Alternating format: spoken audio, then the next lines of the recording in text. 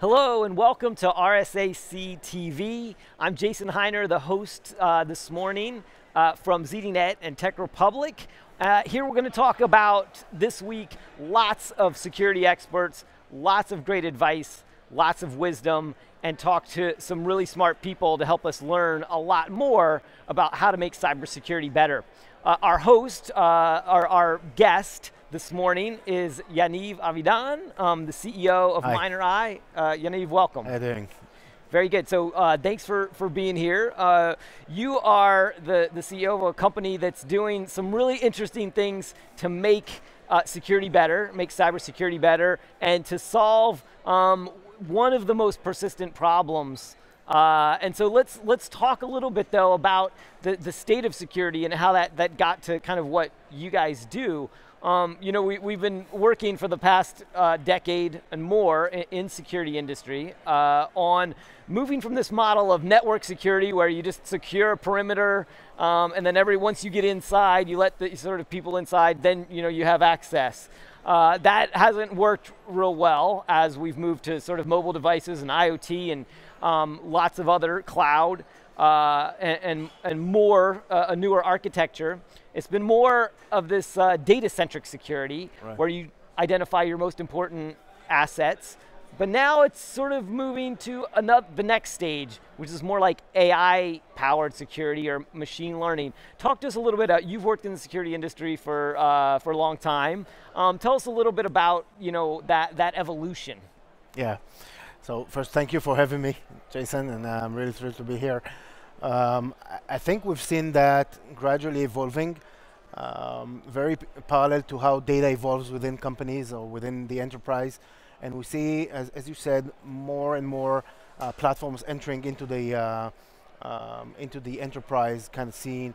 We see also data evolving and many data formats evolving and new data coming in. We saw data piling up, in an Sure. exponential phase. And I just read some stats about it that the past 2 years has been, almost 90% of the data that have been created ever.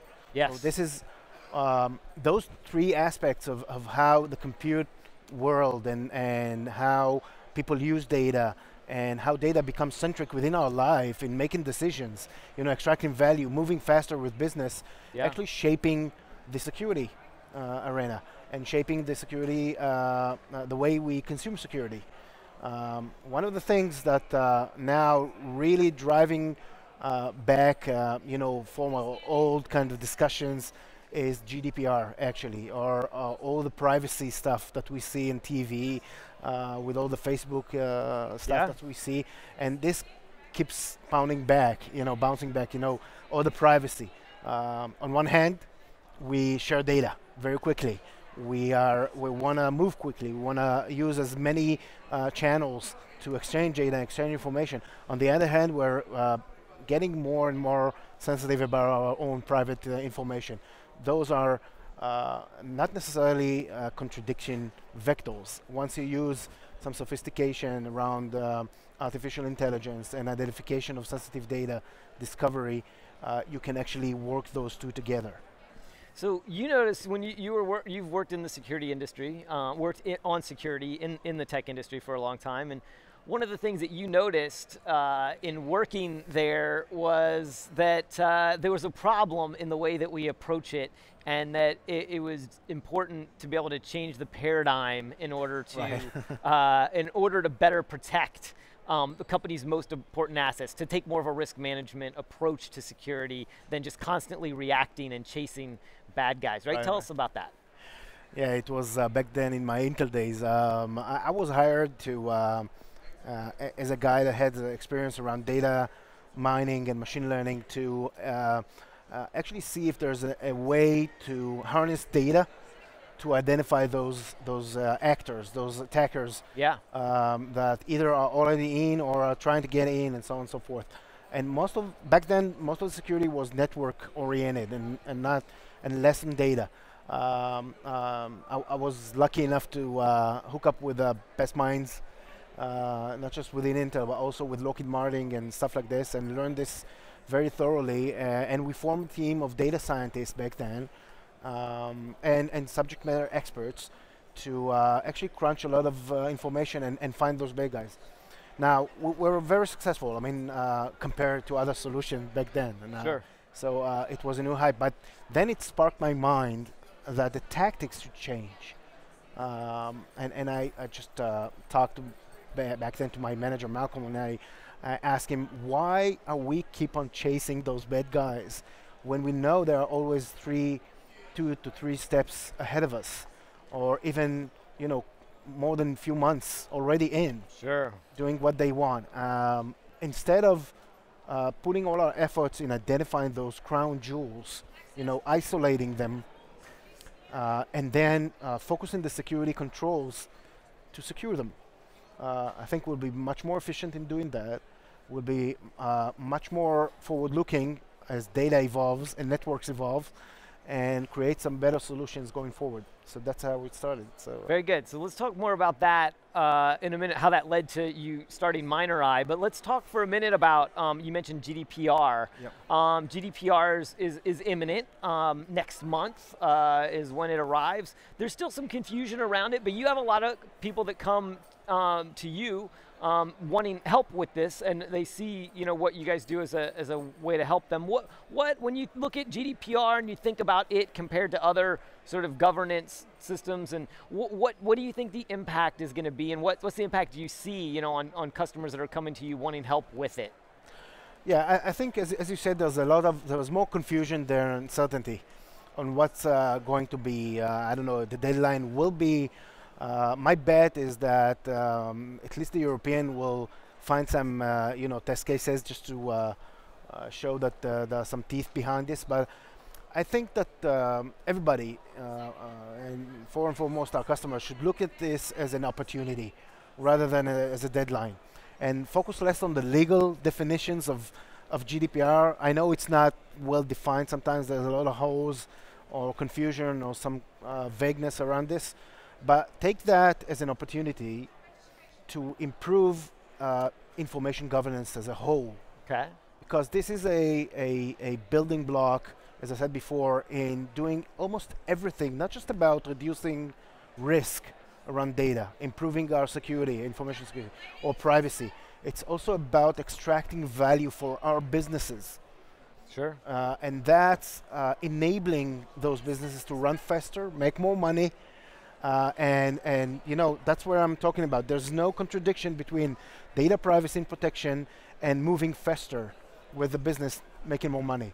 And that's how I think businesses should look on that. And the most important thing is not doing the same mistakes again that we've done 20 years ago. Yeah. Just look forward.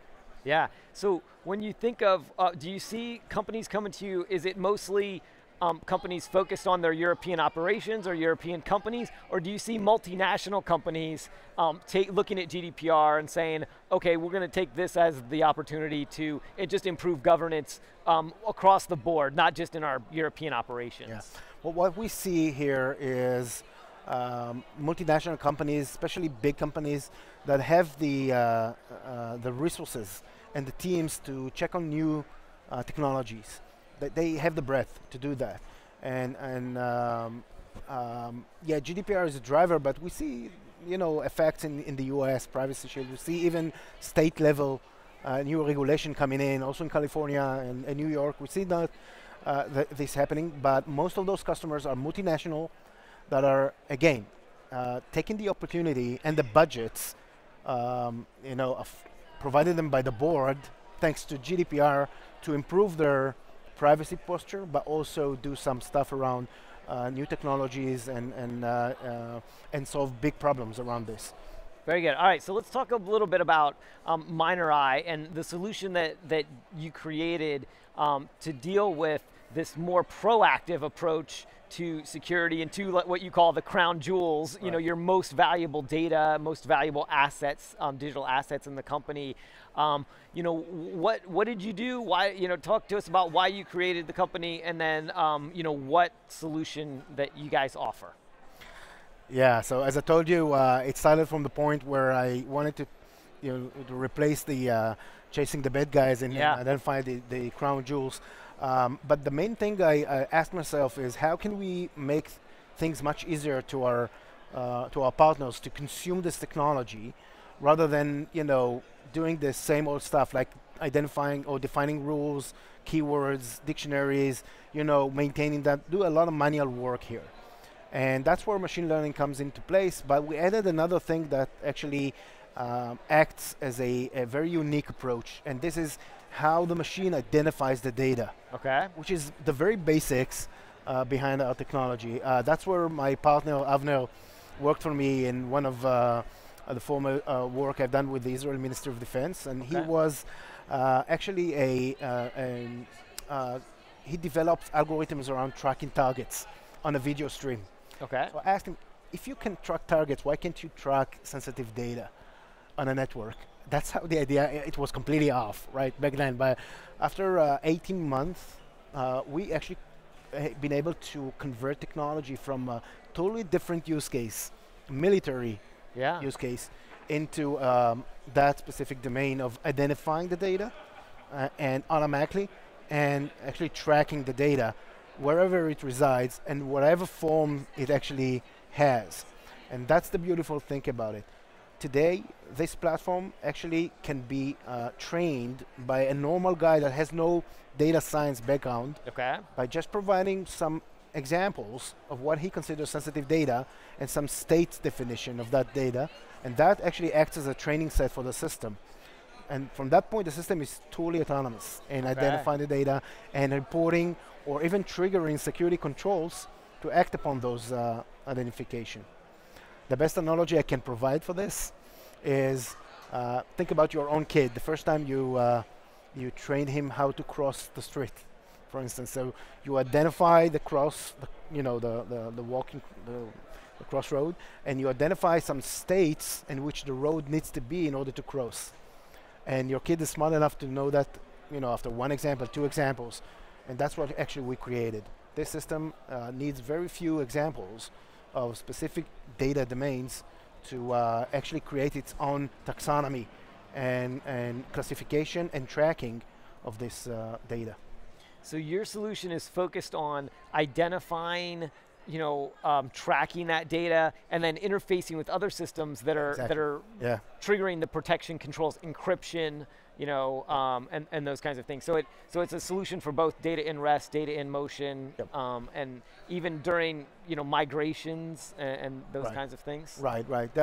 We see multiple use cases that follow the common sense rule. First, they use this solution to minimize the data, and that's, by the way, a explicit requirement by GDPR. You need to get rid of the noise. You need to identify those redundant pieces of information that have been accessed, have been touched for a long time, and are duplicates across your environment. And that's very easy for the system to identify and track. Minor eye will help you identify this. Exactly. So they start off with this. By the way, they gain immense value right after a few hours by clearing a huge amount of space in their disk.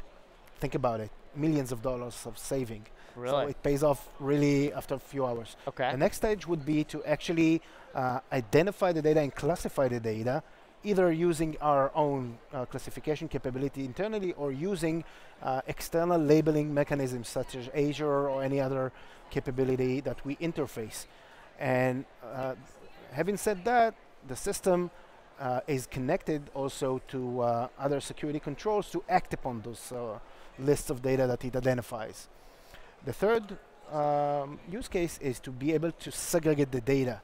So I want to make sure that data doesn't leave a specific geography, hence GDPR or any other privacy solution, or I just want internally the data will be segregated and not be able to be accessed by people that shouldn't access the data.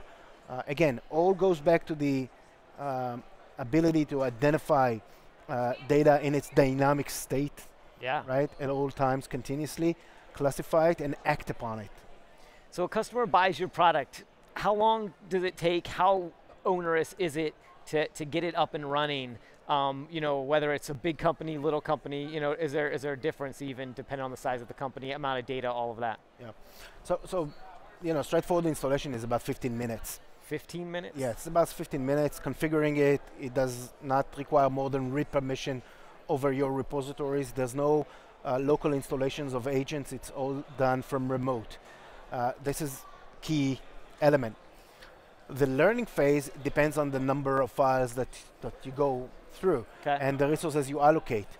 We designed this, it's not just to be very easy to install for the IT guys, but also to configure it and distribute the solution according to the network architecture. Okay. That's very easy approach. Plus, it's all contained in a virtual appliance. That's, all the technology is contained inside, the encapsulated inside, so they don't need to manage databases or versions of operating systems and so on. Plus, this is all in your virtualization environment. Again, you don't need to come up with appliances. All you need is to allocate the compute resources and kick it off. So, very easy to install, very easy to maintain, and very easy to extract value immediately right after the first run of the system. Those are, we put a lot of effort in designing the solution this way. Very good. So machine-powered, data-centric security that will help you with GDPR and that will help you be much more proactive in the way that you protect your network. Yeah. Very good. Yaniv, thank you for your time. Thank you very much. Appreciate it.